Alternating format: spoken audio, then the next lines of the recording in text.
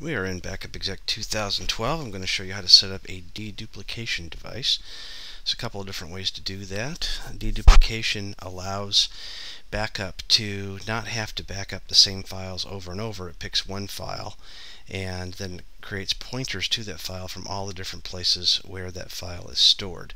This saves a lot of storage space, but it also increases the amount of RAM and processor usage that is used. So there's high requirements for a deduplication device if it's local to the computer. If it's remote, then the remote device is the one that requires a lot of that. So we'll click on Storage, we'll click on Configure Storage. And from here, if we decide to use an open device, we click on Network Storage and click Next. Click Open Storage. And then from here, you have to have an open storage device on another computer or through the internet. So our other option is to click Disk-Based Storage if it's local. We'll go ahead and click the deduplication disk storage and then Next.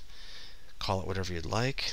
Acknowledge this warning saying this does not meet the minimum requirements. So this particular computer has 8 gigabytes of RAM, but it still doesn't meet the requirements because it needs 1.5 gigabytes for every terabyte that's used, plus 8 gigabytes of free physical memory on top of that.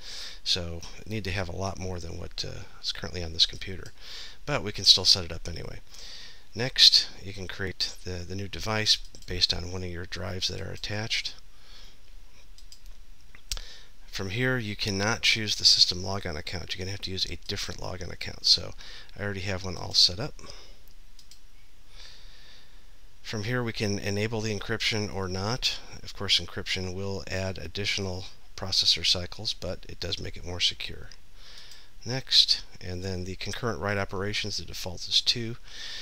If you have a lot of drives in a RAID 5 or 10 configuration, you could increase that. If you have a single drive by itself, then 2 is probably the most you want to go with so you don't overwhelm the hard drives. Next, and then you can review and then click Finish, and your device is all set up and ready to be used.